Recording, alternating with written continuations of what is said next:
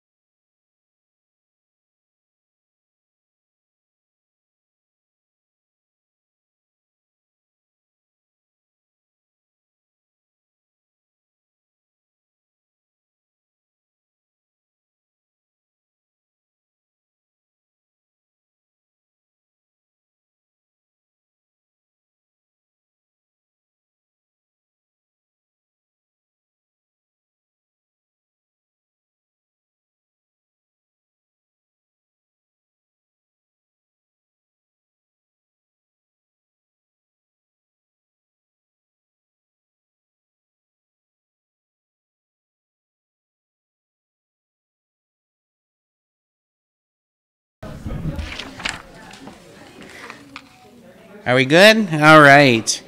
Welcome, everybody, to tonight's sort of pre-Great Lakes Poetry Festival event, but still part of the Great Lakes Poetry Festival. My name is Marty Atkins, and I'm the Adult Programming Coordinator for Peter White Public Library. I'm also one of the people who have organized the Great Lakes Poetry Festival. I'm really excited. You know, everybody says December is the most wonderful time of the year. I think April is the most wonderful time of the year because it's National Poetry Month. I have a couple Well, a few groups that I need to thank. One is the Library of Michigan, who are one of our sponsors for the Great Lakes Poetry Festival. Also, Northern Michigan University is one of our sponsors for the Great Lakes Poetry Festival, the UP Poet Laureate Foundation, and the Marquette Poets Circle, as well as the Friends of Peter White Public Library. And speaking of the Friends, they are also the group that pays for all of our live streaming equipment. So if you are watching this on YouTube, we still have plenty of seats here. You can come. But thank the Friends of Peter White Public Library, because you wouldn't be able to watch it on YouTube if it weren't for them. So we got a couple things that I'm going to highlight. Obviously, next week is the big kickoff on Sunday for the Poetry Festival. But there's a few things coming up this week that I want to make you aware of besides this wonderful poetry reading by Josh Brindle or J.J. Brinsky. Which one do you prefer, Josh or J.J.? I like J.J., but you can call me whatever. Oh, he said I can call him whatever. Wow. I'll go with JJ then, if that's what you prefer. So we have this wonderful poetry reading tonight, and then next week, on Thursday, which I really want to highlight if I can find it. See, there's so much going on. Just a second. Where is it? Don't tell me they left it off this. I saw it. Anyway, on Thursday night, starting at 6:15 p.m. The program itself starts at 6:30, but we're going to have the Teal Lake Drum Circle here on Thursday night at 6:15 to sort of kick off the event. But Thursday night we have an archaeologist, someone who's worked on a specific site where they discovered a settlement for indigenous people, and his name is Jim Paquette, and we are co-sponsoring an event with the Sault Ste. Marie Tribe Number 5. He's going to be doing a presentation about that archaeological dig, and also we have the Teal Lake Drum Circle here as well on Thursday night. So really it's going to be a special night. If you've never had an opportunity to hear a drum circle live, it's incredible. It's powerful. So I really encourage you to show up. And then Jim Paquette is such a wonderful, wonderful presenter. So please come here on Thursday night.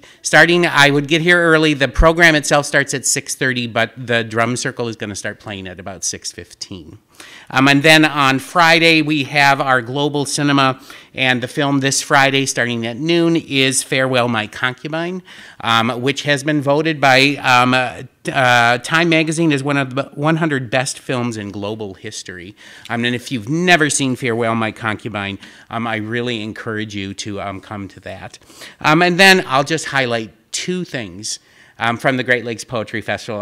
Because if I went through everything, I would be the reader, and Josh would just come up and say, "Thank you very much. Come and buy my books." I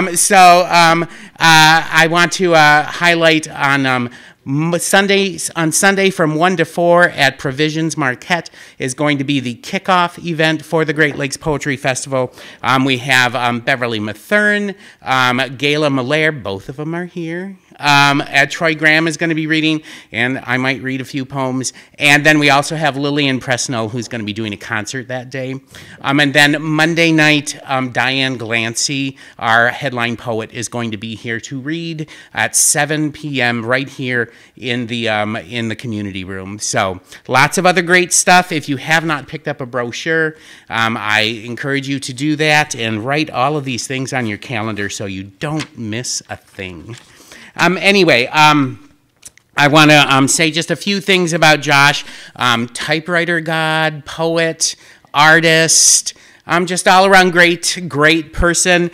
He did a program here a little while ago, typewritery. He had typewriters all through the library, and people were like typing lines of poetry and quotations. It was really wonderful. And this is his first book that he funded through a Kickstarter campaign, While the Morning Stars Sang Together. This is the first time I've had it in my hands. I'm not going to let this one go. I'm going to buy this one and take it home and read it. Josh went, JJ, whatever, went to, was it Southern Indiana? Southern Indiana University, where he got a BA in creative writing, and he has just been a presence.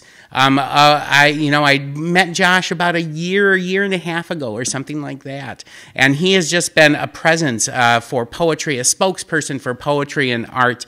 Every time I see him, he's so exciting to talk about all the things that he has going on. So please give a Great Lakes Poetry Festival welcome to Josh Brindle, JJ Brinsky.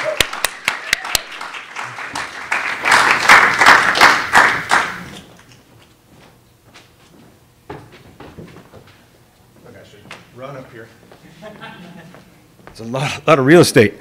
Thanks everybody for coming.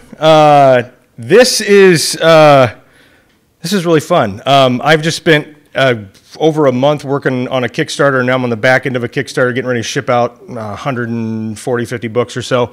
And it was a really fun way to crowdfund and get a book to the point where I could print it and pay for the artwork. And I had a really good friend. If you look at the cover of this book when you get a chance, that is an actual painting. I believe it's 11 by 17 on black canvas, acrylic paint.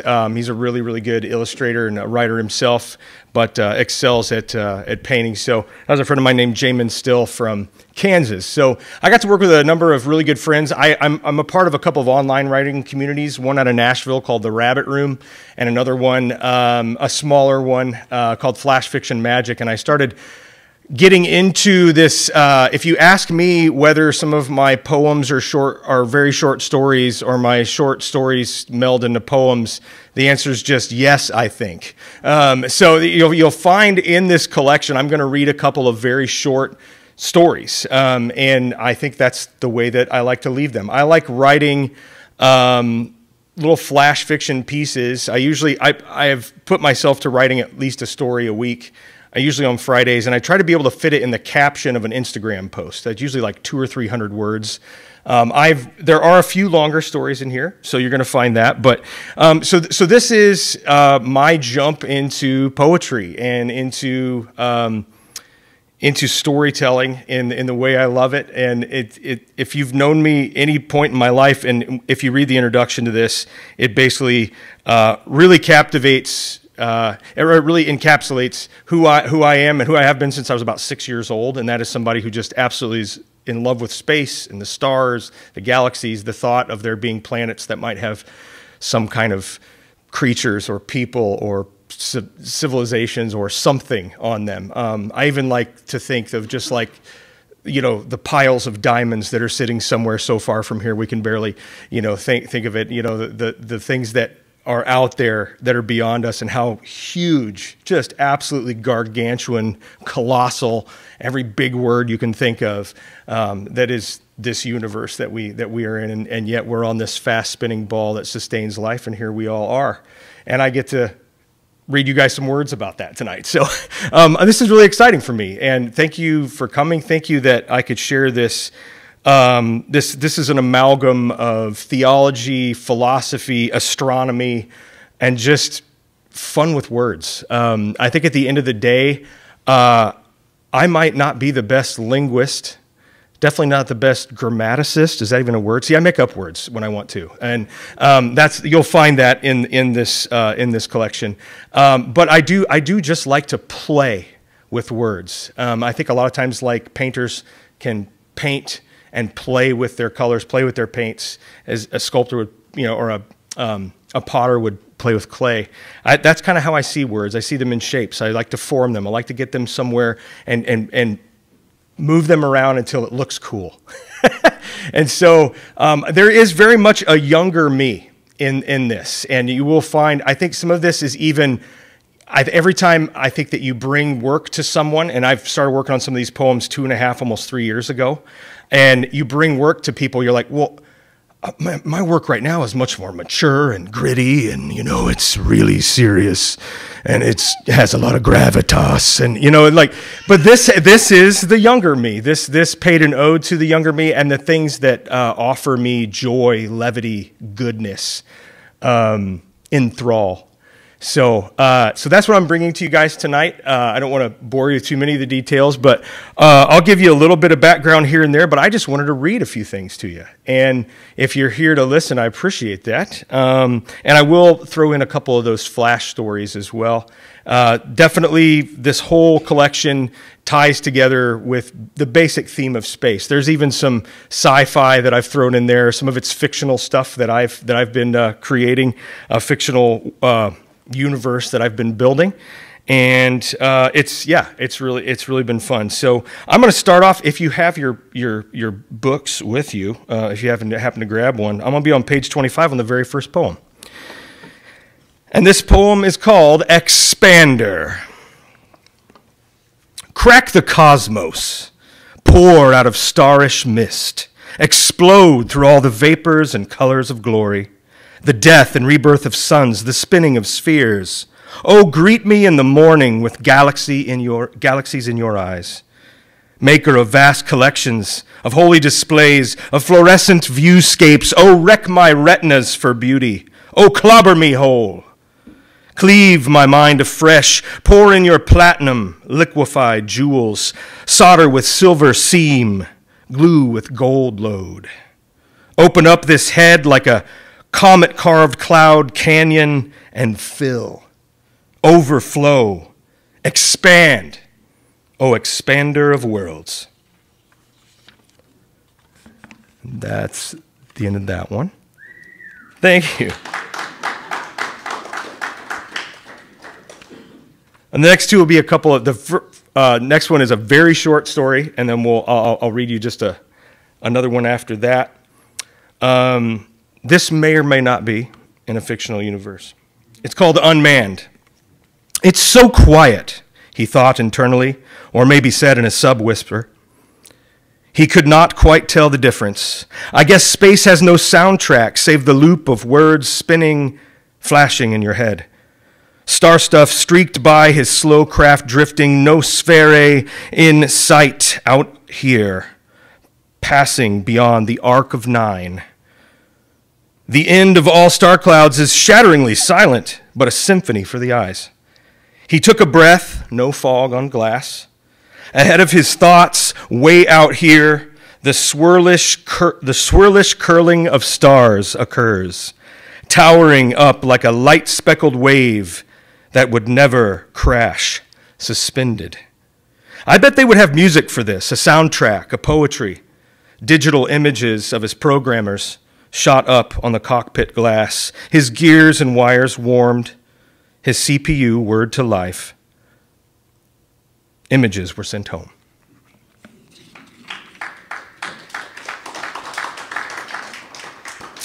I got a fun story for this one. So this story actually has 2 more parts now. I thought this character might die rather suddenly after I wrote this story, but then I've found her alive and well, floating interstellar out of our solar system. I'm going to dedicate this one to Tom off France, who I believe may have helped us with the, was it the Voyager or Voyager 2? Had a little part on both of the Voyagers. Little part on both of the Voyagers. We have someone with us who had a little part on one of those Voyagers, which I think one is still careening. They're both still careening. Yeah. Yes, yeah. So I think that's really fantastic, and this really does play into that. So Tom, I hope you enjoy this. This also has a very particular name. There's actually another obscure family name in here, but I named this after my grandmother. Her first name is not Loretta, but the name of the character is Loretta Louise Powers, and my grandmother was named Louise Powers, and I don't know why I tried to make her a tiny astronaut, but I did. So this is called The Tiniest Astronaut. Loretta Louise Powers was the tiniest astronaut ever fired into space, unbeknownst to nearly everyone on Earth. When someone is less than 1/8 of an inch tall, strapped to 2 full-size oxygen tanks inside of a life pod not much bigger than an Altoids tin, it is very easy to go unnoticed. After she shrunk herself in a bad engineering experiment at MIT, her job prospects were a bit slim. To make things worse, they brought her to NASA in a quite poorly furnished matchbox, which is always insulting for a PhD. And somehow the 4 top-secret, high-clearance bozos who ran the spacecraft program were able to talk Loretta Louise into it. After a quarter thimble of whiskey, of course. But now Dr. Shotsky had died in a car accident, Captain Carlson disappeared after retirement, and Holly Hetty got a job in Hollywood, and the last one monitoring her communication was suffering from dementia, as far as anyone could tell, and hadn't responded to her in 2 years, 4 months, and 13 days. Thanks for nothing, Gilbert. Several years back, she had left the solar system full interstellar. She had been closer to Jupiter, Saturn, Neptune, and Uranus cough, than any living soul. That cough is actually in the text. Than any living soul, and no one knew. She had eaten a record-breaking amount of dehydrated microfood, slurped more tang than a full-sized 7-year-old, and all this without one TV appearance involving squeeze cheese floating in zero gravity or an embarrassing explanation of recycling her own urine. But the things her tiny eyes had seen through the 2-by-2-inch viewing window, vast, alien, stellar landscapes and streaks of light to melt the mind and reform it into praise for its origin. It was now just before her 70th birthday in radio silence, and Loretta Louise was sick to death of the 18 shrunken books she had and the stupid tiny card deck for solitaire she'd almost worn blank. But instead of feeling further from everything, she felt closer to something. And maybe someday, someone would find her logs and observations as backtracks on the Voyager's radio messages, and she'd get a small town Midwestern gym named after her. And that's it.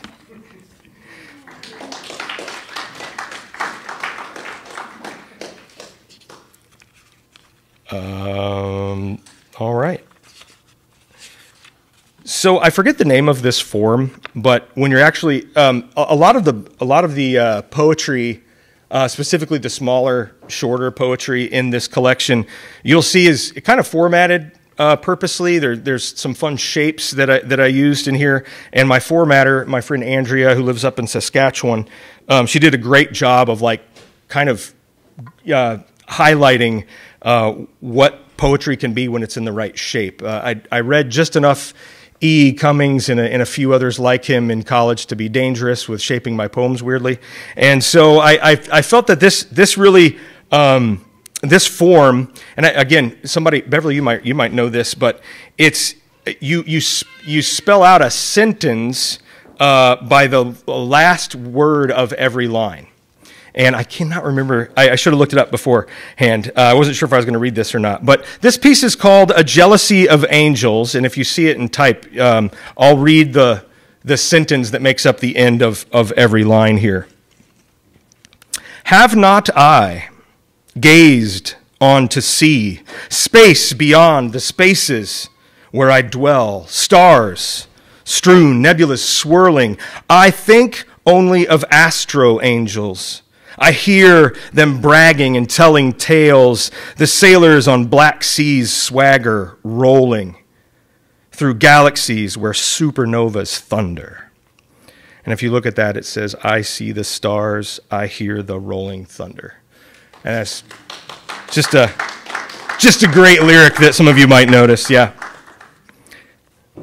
I think I've just got a couple more here that I wanted to go through. This is a fun one.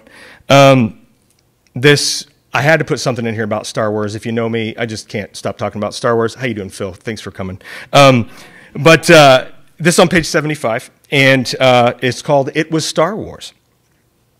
I really think it was Star Wars. Return of the Jedi in the Strand Theater at age 6 with my dad, to be exact, and later wearing out the whole trilogy on VHS with my brother Matthew.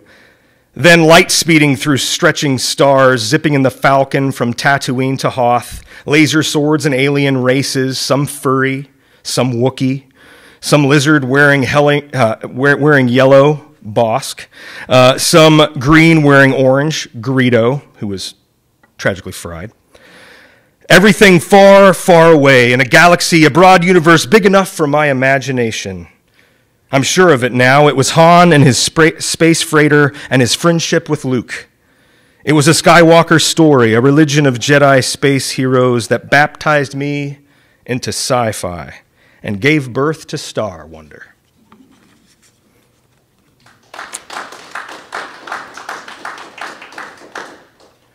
I kind of think that the second half of this book is the weirder half.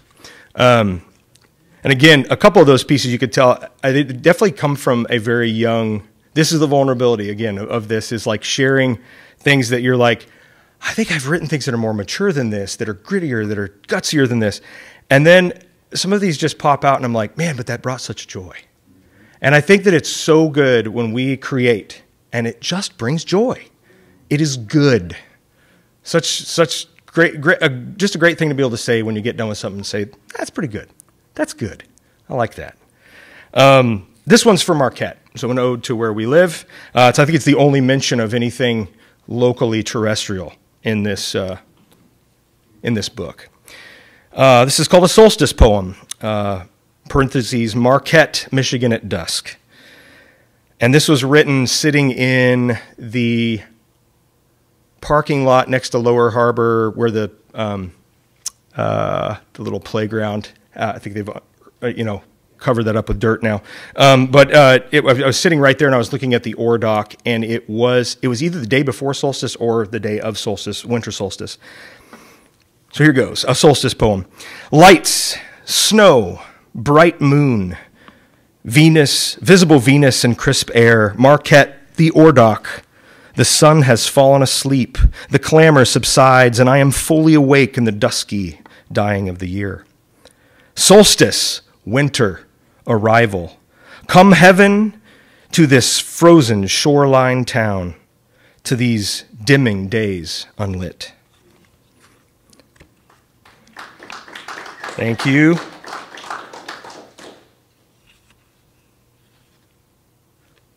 How are we doing on time? Have I been up here for an hour and a half?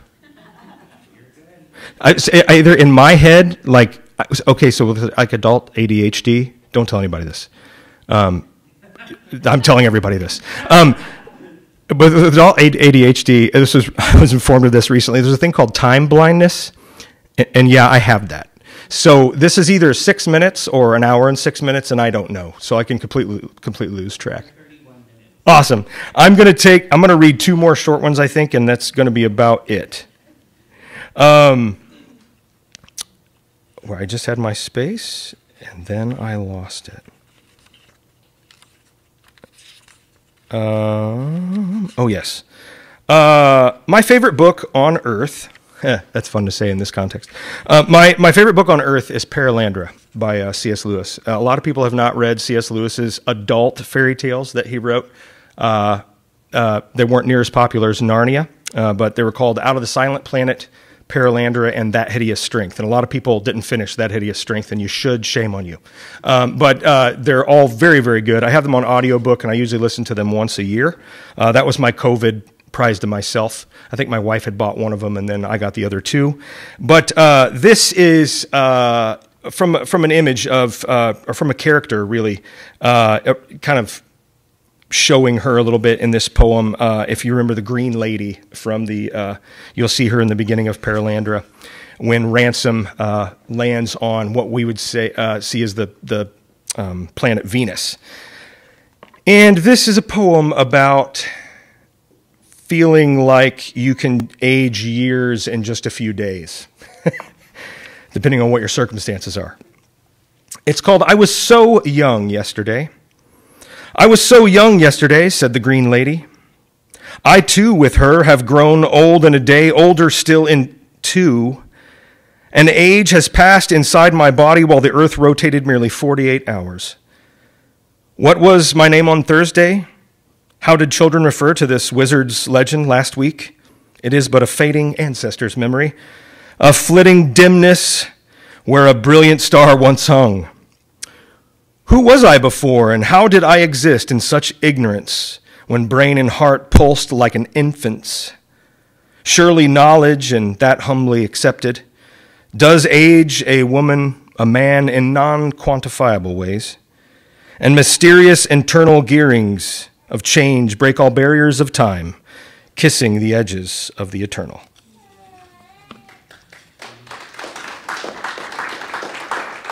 And I think I'll end with this one. This is something also from our solar system. This piece is on page 121, for those of you who are still following along. Sorry, I'm not naming all the pages. But this piece, there was a composite picture that I believe someone at NASA or one of the adjacent space agencies had compiled some pictures together. And it was the moons, Io and Europa, like passing in front of just the open maw of Jupiter. And it gives you this idea of how colossal, how ominous Jupiter is. And I really, that picture, this is basically an ekphrastic. I wish I had that picture with me to show you. But if you know what an ekphrastic is, that's usually a piece of poetry that describes a photo or a piece of art usually. So I just got this really ominous feeling of Jupiter. I was like, yeah, man, he's freaking scary sometimes, you know. So I wanted to really highlight that in this poem. So this is called "The Dragon and His Moons." Like Io and Europa stealing past the gas giant dragon with gaping red eye. Swirling fury and cloud, enfogging angry smoke from colossal nostril. A hardly slumbering storm of a world swells like lungs, so slowly they creep. Sentry satellites submissive, frightful witnesses in orbital slink. Churning, you can see Jupiter breathing to reach and swallow these sneaking moons whole. That's it. Yeah. Any questions? You supposed to do Q&A with this? Yeah. Any questions on anything I read? I was telling Marty earlier, I've read these poems so many times. I'm just going to cruise through here and read the ones that catch my eye, the ones that I love, which you kind of love all these in their own way, when you write them, but you have to read them like 66 times before they're done. Go ahead, Mary. Do you remember your first poem that you ever wrote? Can you say it? Oh no, I cannot. I remember where I was when I wrote my first poem when I was I believe a freshman in high school.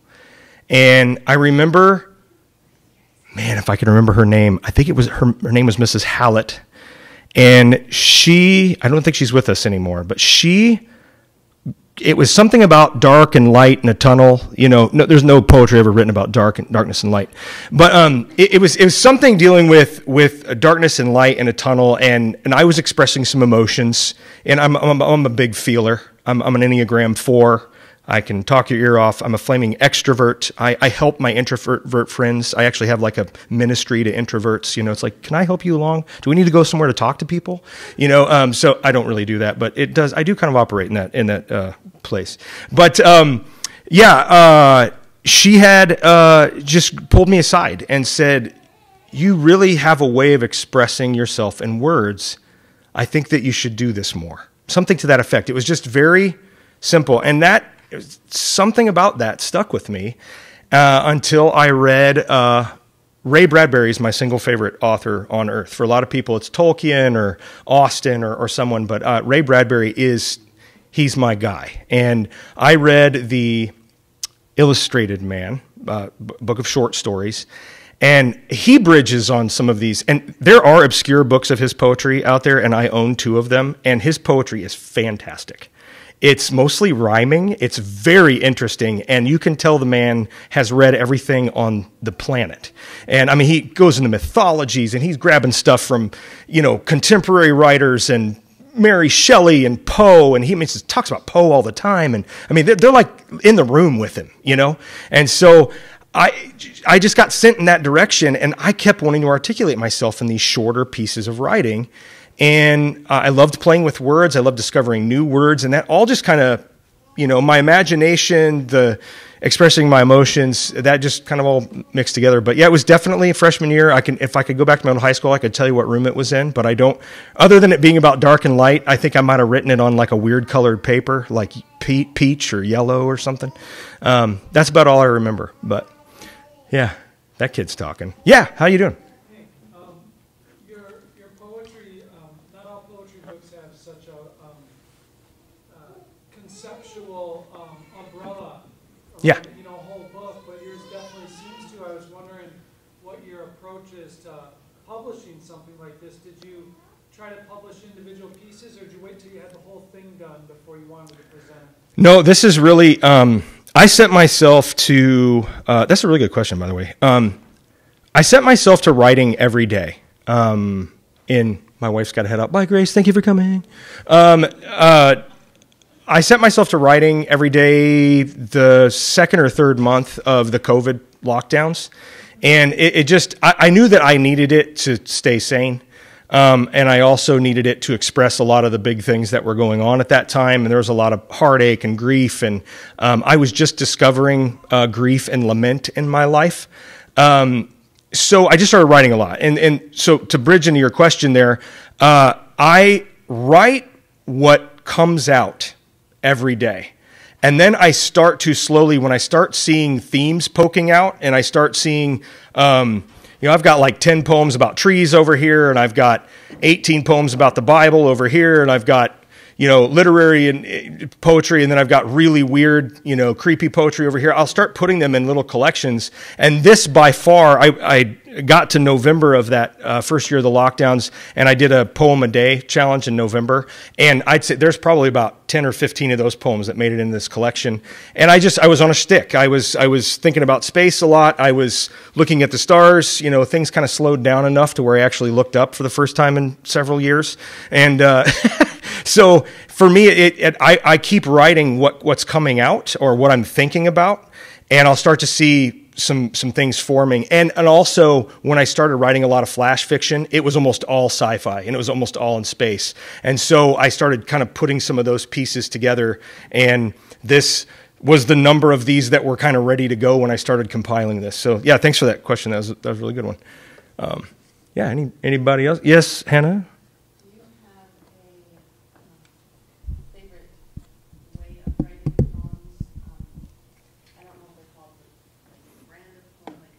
Oh, a style, like a style? Yeah, no, not really. I mean, I do write some haikus. I've written some tonkas, which is a little bit longer. It kind of looks a little bit like a haiku, but it's a little bit longer. I tend to write kind of linguistically and shape-wise. I take a lot from Hopkins. He had a lot of sprung rhyme, I believe is what he called it, and then he had some like kind of internal rhyming, lots of sounds, lots of alliterations, lots of things that were kind of bouncing around on the inside of his poetry, and I definitely take from that. I didn't know I was taking from that, and then I started reading Hopkins more, and I was like, oh, yeah, he's a lot better at that than I am. But I do. So I'd say my favorite style of poem is one that sounds really fun. It sounds good. It sounds lots of flavorful words. I definitely have gone way further in some of the directions of these poems than what I've read tonight. But yeah, I tend to like poems that I've been challenged at times to write word plays, like just something that sounds what we would probably see as like Dr. Seuss. But I'd like to get really complex with wordplay type poems, and I think those are at hand. If I could answer your question, those are probably my favorite to do. I don't do them all the time. They're wonderful. They can be absolutely exhausting because a lot of times I'll be coming up with multiple rhymes in a row and multiple alliterations in a row and using really weird words and making up a lot of words inside of those. I didn't have any of those in here, but I've definitely written quite a few of them. So that is definitely my favorite, but I have not written a ton of them. But hopefully at some point they'll be rolling off the tongue a little bit more, off the tongue, off the pen, off the typewriter, whatever. Yeah. Thanks for that. That was a good question. Yeah. Yes, Phil Britton.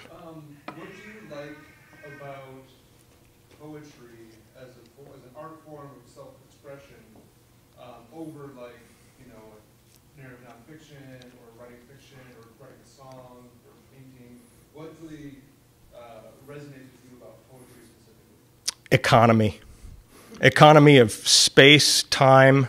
And I don't mean that just as space and time like this, but like actually the time I have to write. I have 4 kids, kind of 2 jobs now. My creative work has taken on a part-time job. I work at the sports rec. I got a few sports rec friends back here. And then so I'm in the bike world. I've got 4 kids. I've got a lot going on. It's a busy life right now, busy stage in life. And I find myself really gravitating to poetry because I think when we can find a way to be succinct and brief and yet say a lot with that brevity, I think poetry needs to be read slower because of that. I actually have a piece about how to read this book, and it contains an introductory poem about how we should read poetry slow and just kind of bounce it around the inside of our mouths and our heads, read it 2 or 3 times, read it a couple days in a row. I tell some of the people that I'm in a writing group where I help some younger poets kind of try to find their voice and their style. And I said, you know, like, if you're reading poetry, which that's another thing, if you like poetry, you should read poetry. They told me that in college, and I told them to get lost. And then, 20 years later, I'm like, I should read more poetry if I actually want to write it. So I've been reading more poetry than any time in my life, and just finding the amount of substance that Dylan Thomas can talk about in 1 page. If you can get all of Dylan Thomas in 1 page in your mind, like it's like there's all these like pull down windows in poetry. It's like you click on one word in poetry and then all this other stuff comes out. And so that's kind of what I feel like it is. It's compact, it's powerful, it packs a punch, it's concise, but there's so much going on. And I think there's something about that. It's actually the size of poetry that I love. And I can get my thoughts out on my phone. I can get my thoughts out when I have 10 minutes to type on my typewriter. So I like that. I like the economy of it. And that's why I write mostly, with my fiction, I write mostly flash pieces. And I try to get a lot done in 200 or 300 words. I try to see if I can get an entire story arc, if I can get a couple characters in there, and if I can make something of goodness and substance happen. So I hope, does that kind of answer the question? Yeah. Okay. Cool. Yes. Very appropriate choice for somebody who enjoys space. Yeah. Yeah. I find myself being very oddly at the end of the spectrums. It's like, atoms and, atmosphere and outer space. You have these like very, very tiny things. And I go into a little bit of that in a few of the poems in here where I kind of go from the microscopic to the absolutely, huge. We don't use the word humongous enough anymore. I think I should bring that word back. But yeah, just there is something about that to me of being very small and writing about very big things. What's that? It is, yeah. Yeah, I mean, you can travel a long way in 1 page if you do it well. Yeah, and I've been reading. Yeah, Dylan Thomas has been the one very specifically lately. But I'm trying to think of somebody who writes like even maybe shorter. Wendell Berry, the guy can talk about a river for like, I'm going through his like Sabbath poems, and he could talk about a river and a few trees for like pages and pages. You're like, I think he's talking about the same river. I think he's talking about the same trees, and he doesn't use extremely complex language either. But what he's saying, I mean, can take up enough, and a lot of his poems are, I don't know how many lines, but like that big on the page, So, but I can sit there with that in a morning and really, they're meditative, they're very inviting, they invite you into what he's seeing and where he's at. So, yeah, I do love that you can go a long way. So yeah, hopefully you get to go a long way, and this isn't a very big book. It's not a lot of words, but hopefully, I like to say I hope the words are worth quite more than what they just seem to be on the page. So, yeah, go ahead. Hey, I thought it was really refreshing earlier when you were talking about your younger man poems and your poems of gravity. Yeah. I'm just wondering how you engage with your earlier work. I think of like today's day and age. Like today's headlines, tomorrow's. Yep. Wrapping paper for your dustbin, And I think about, like, I mean, we have a lot of poets in here who've Yeah. written several books. Yeah. You know, and how do you stay a fan, stay in engagement with your earlier work, even if you are not that person anymore? Yeah. Well, you honor the hell out of them. And I am, that's something that the art community and the creative community, I can be a little opinionated here, and even the poetry community, that we can always kind of say that, like, yeah, it's old hat, I've seen that type of thing before, I've done that. But for that creator, and I want to encourage, artists and writers to be careful with this, but like, to never just like burn the drawer of your old art. I've heard people say that, like, some of that stuff's just, you're just going to end up just burning it. And I'm like, you should never burn any of it. I think it's always that maybe it's not, your best work, but I think that there's something that's very important about the stages of our work and what we learn from it. I mean, I'm reading these tonight and I'm going, oh, yeah, I've written another poem that had like a line in there that would have been so much cooler to read. And again, you could start judging it, you could start, passing judgment on it, you could start, kind of dismissing it and pushing it off to the side. And I think that we really have to honor the younger versions of us, the younger creators in us, the younger poets and writers, artists in us, because they're us. I am the snowball. And right now, I mean, I'm preparing for all of the work I will ever do right now. All the work I will do continuing from here, I'm preparing for that right now. That's why I'm doing this, because I'm going to create more. And that work that I did before this, in this collection, and the 2 and 3 years since I've written a lot of this material, it's getting me down the road, but it's all important. It's because I couldn't get to those next several steps without taking this one and the ones that I took 2 years ago to write some of these.